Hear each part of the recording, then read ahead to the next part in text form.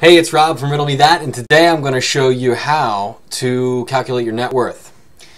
Real quick, I'm going to say I really think it's important for everybody to calculate your net worth if you want to build wealth, because that which is measured improves. So you want to measure where you are wealth-wise and then improve it because you're actually paying attention to that.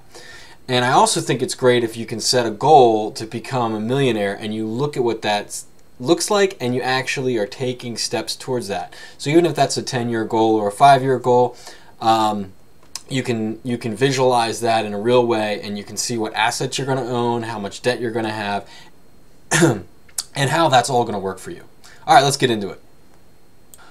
All right, so now I'm going to talk about the spreadsheet here that I use, and this is a net worth calculator. Now you can make your own, or I could share this one with you if you ask for it.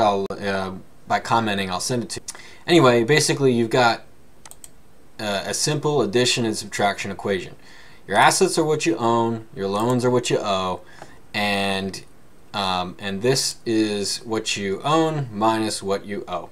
It's just going to keep a running value here with the date. So today is, let's say, 8/22/17, and you say how much is in your checking account, your savings account,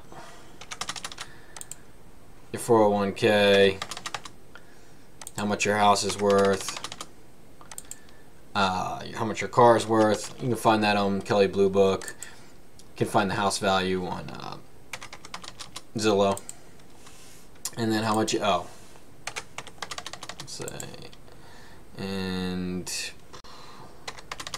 so you got a credit card and a car loan.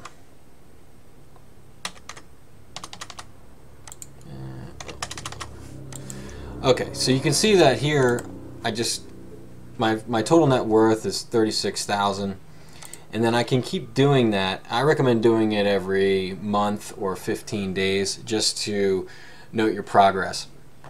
And here's an example of one laid out here, some older dates here, but you can see that at the end I've got this plan to be a millionaire. Now this isn't my exact numbers or my net worth, but it gives you the idea. And then here we have a chart. So this chart shows the progress and where you're going to be in the future, and you want to see that your trend line's heading in that direction. But anyway, this helps you set a real plan. It helps you measure what you're doing. And then I think it'll also help you make better decisions around growing that net worth. Okay, thanks very much, and let me know if you have any questions, or if you want to copy the spreadsheet, comment below and I'll share my Google Doc with you. Thanks.